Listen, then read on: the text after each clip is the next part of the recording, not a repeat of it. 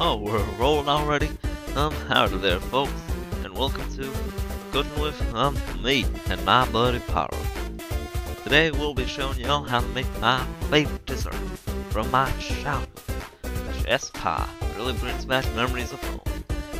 The crust we're using is still dough, so we'll be adding some flour to the surface, which we'll be rolling it out on. That way, the dough will stick less when... Maybe a little less flour next time, bud.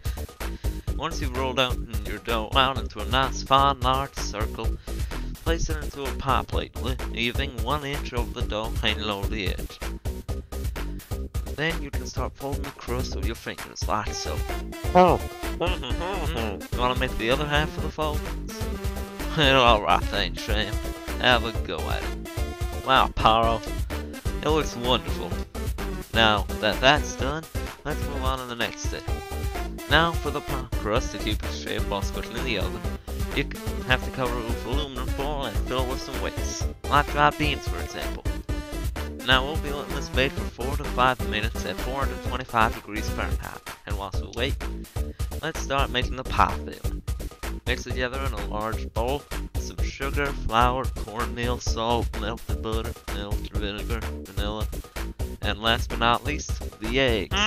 I personally like stirring the eggs together in a separate bowl, adding them in later. I've cracked 3 eggs already, so Pyro, you want to crack the last one? Now, tap it gently against the counter. Maybe you gotta hit the egg a little harder. Maybe I accidentally took out a hard-boiled egg. Where'd you even pull that out from? Oh my goodness gracious!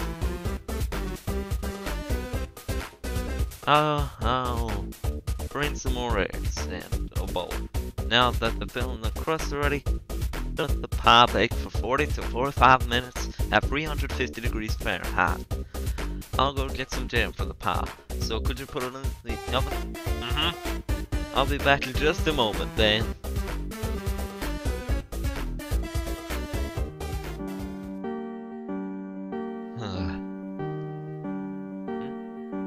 You know, this tastes pretty good with jam. Chess pie reminds me of home.